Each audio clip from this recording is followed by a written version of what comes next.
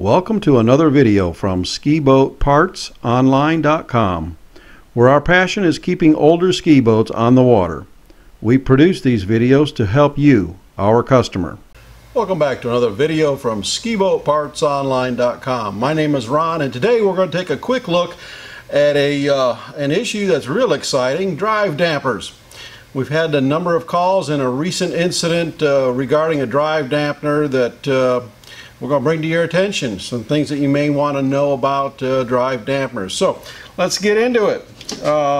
First thing, most all ski boats are going to use what's called a 26 spline input shaft.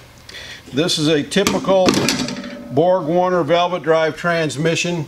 This is the input shaft right here, and it's got 26 splines to it, and that's what most all ski boats are going to use.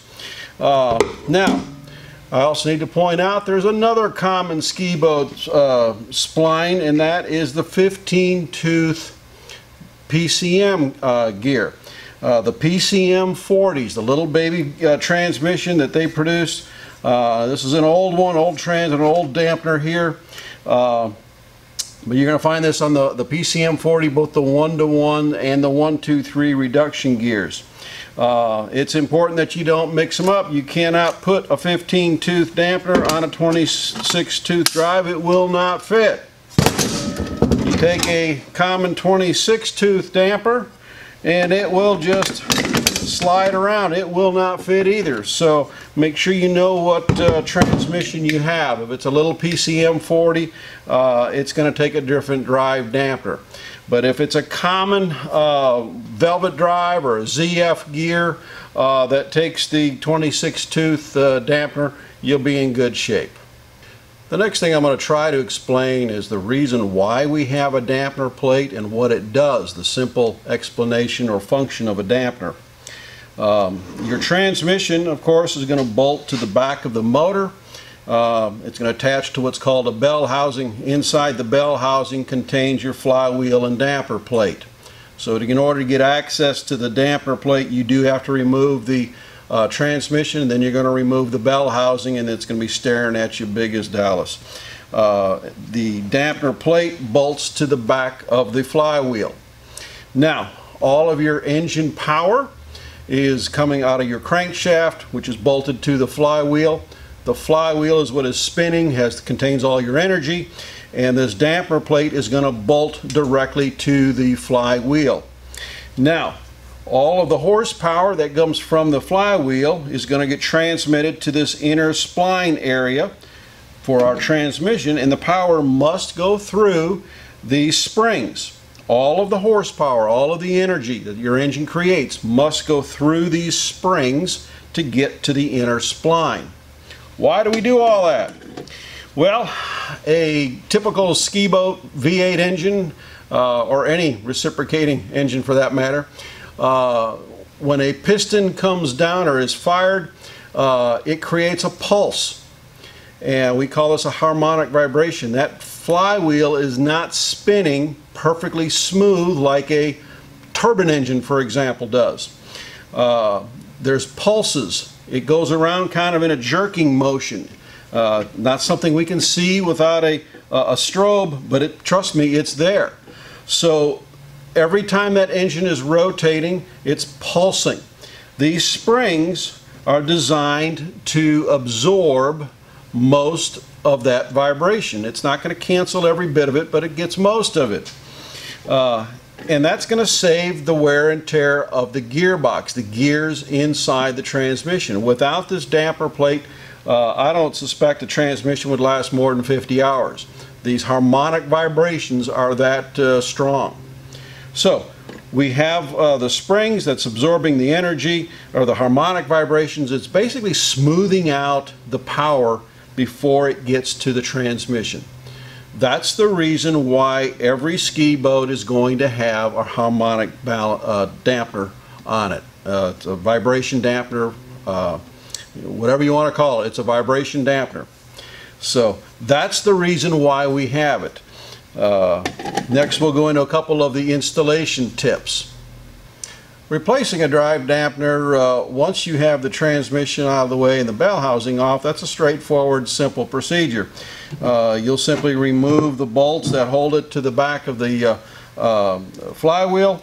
You'll have either 3 or 6, set them off to the side. We reuse those.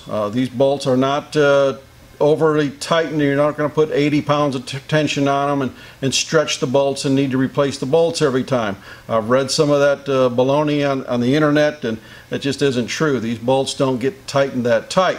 So when you go to bolt it back on, what you do need is some thread lock. I prefer the red thread lock for these bolts. You're going to want to put a good amount of thread lock on the threads, thread the bolts back in, either your 3 or your 6, and you'll be good to go. Torque is somewhere in that 28 to 30 pound range.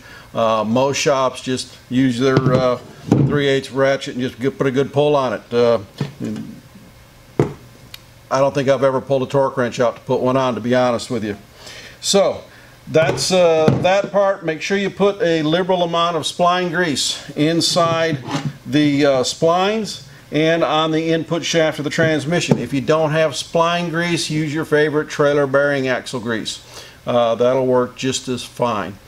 Now, some of the symptoms on how do you know the drive dampener needs to be replaced?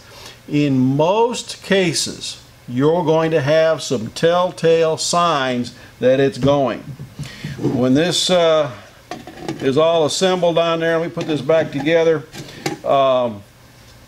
Particularly at idle speed, either in neutral or just in gear, if you begin to hear a metallic clinking type noise, clinking, clanking, coming from this area of the engine, and it becomes pronounced and loud, and then when you give it a little bit of throttle, it goes away, that's the telltale sign that you've got a harmonic dampener going out. Now on the older ski boats, boats that are under 300 horsepower, boats that have the older American-made drive dampeners, it's not uncommon to see 1,500, 2,000. I've seen them with 2,500 hours on them before they failed. We've replaced transmissions that have failed where the dampener was still good with 2,500 hours on it, but you replace the dampener anyway. You're going through all that work, replace it. So again, if you hear this metallic clinking noise, almost like a tick tick or clink clink clink, particularly at idle, and then it goes away, what happens is you've got a spring that has gone loose. And that's the noise you're hearing, is that spring rattling. Right now these springs are tight as can be. I can't compress those things. So you'll hear a noise, it's a metallic noise of that spring that's vibrating around, it's loose in there. And as soon as you give it a little throttle, you're loading all those springs up and the noise goes away. So if you have that sound coming out of your transmission area, I strongly suggest that you take a look at that drive dampener and get it ready to be replaced. Because next I'm going to show you one that we just ran into and some of the myths and fallacies that I've read on the internet lately regarding drive dampeners. So let's get to that part next. Recently we had probably the most, no not probably, it was the most catastrophic failure of a drive dampener that I have ever seen in my whole career. This was a around a 2000 model popular boat, we're not going to name names, with a 300 horse small block in it, and this is all the pieces that we were able to recover from this. This is your inner spline area, the springs, what's left of the springs here. Now pay attention, we don't have all the springs. Some of the springs actually departed the boat and were found on the swim platform, which is just unbelievably crazy. But this thing was a catastrophic failure. There was the amount of energy, and when this failed, it was at a wakeboard speed. So you're probably talking 2,000, 2,200 RPM, but the amount of energy when this let go tore the sheet metal, tore the springs out, the steel here goes. But what was even more impressive, but wait, there's more. This is the bell housing. When this thing let go, it tore the casting, this cast aluminum bell housing, it tore it up. There was another piece here that was found laying in the bilge that came out of it. But this bell housing is absolutely toast. So, you know, in the past, before I had seen this, when dampeners fail, they fail. You know, worst thing happens is you put it in gear and the engine just revs up. No power is getting transmitted through the dampener to the transmission. But this one kind of opened my eyes that when they fail, they can be catastrophic. And you know, God forbid there was a child or somebody sitting in that seat. This is a V-drive boat, and I mean it could have been ugly. So that led me to some more interesting research into visiting Mr. Google and finding out what others are finding, and apparently this is not that uncommon, that there have been others that have failed. So that leads me to our next question. Why are they failing? What can cause premature failure? And what about these parts that they're being replaced with? These are all good questions that I was wondering about.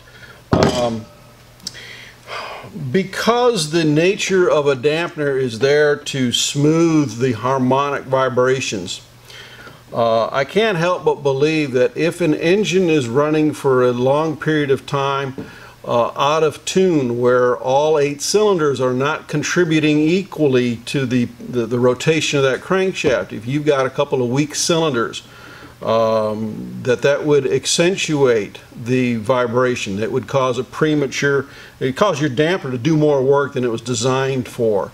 That could certainly be one possibility for premature dampener failure. Now this dampener, by the way, failed at under 500 hours.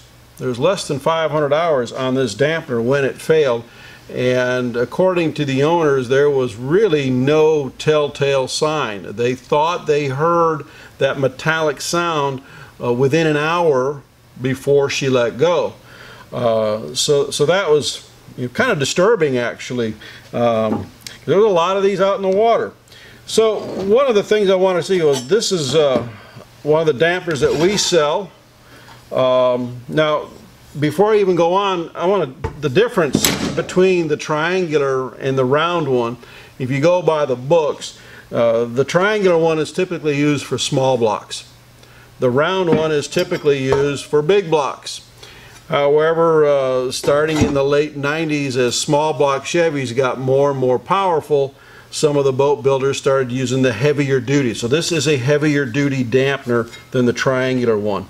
What I recommend is, if you've got a small block Ford or Chevrolet and you're in that 270 horse or below range, the triangular dampener works just fine.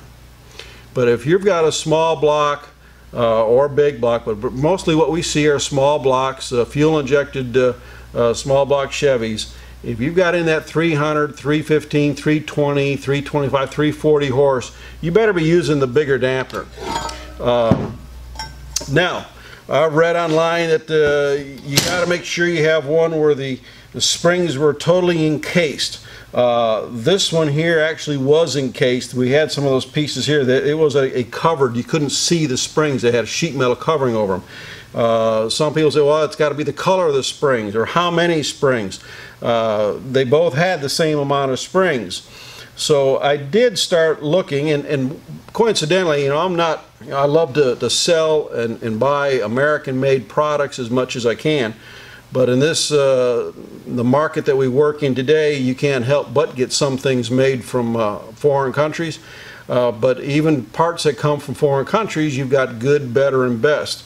So I grabbed what we're selling off the shelf, and I wanted to compare some things with the remains of this old one. The first thing what I did was I measured the sheet metal thickness. Okay, I measured the two, and the numbers I came out with was the one that failed here had a thickness of .065, 65 thousandths of an inch thick. The one that we're carrying is considerably thicker. It's 78 thousandths of an inch thick. But again, the sheet metal did fail, but that was not the root cause of what happened here. So the next thing, since the springs are doing all the work, okay, I took a really close look at the remains of these springs. You know, these things got twisted up, but I've got one here that was still whole. It's got both ends on it, and it's, there it is. It's still, it's not usable, of course, but I could measure it. So the length of the springs were virtually identical. However, the diameter of the springs is considerably different. These measured at 0.45 inches in diameter, and these are at 0.85. So these springs on this dampener that we're selling as a replacement are considerably larger than what this had from the factory originally. Now there are no stampings on any of these parts to see, you know, where's the country of origin or whose name is on it. There's nothing to be found on these parts. Not a single part number, nothing here. And I've looked all through these. Now the bell housing, that has a stamped name on it. But it is disturbing that it can fail, and apparently has failed. So I guess the bottom line is you want to get the best dampener you can get for the money. I'm comfortable with this. I know that there are boat builders and engine builders using that dampener that we sell up to the 450 horsepower range.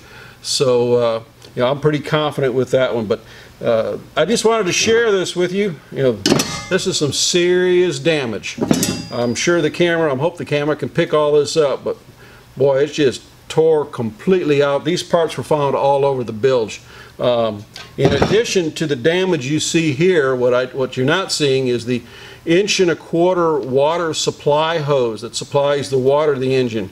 That's a wire reinforced hose.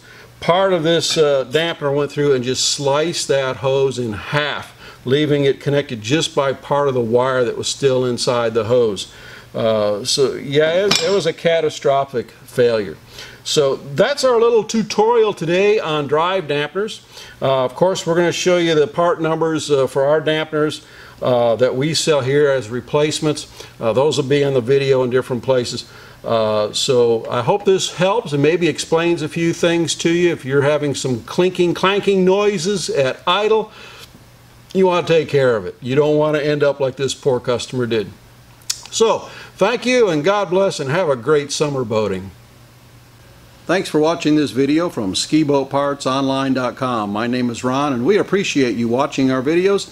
If you like these, hit the like button. And if you want to see more of them, hit the subscribe button. Thank you, and have a great week boating.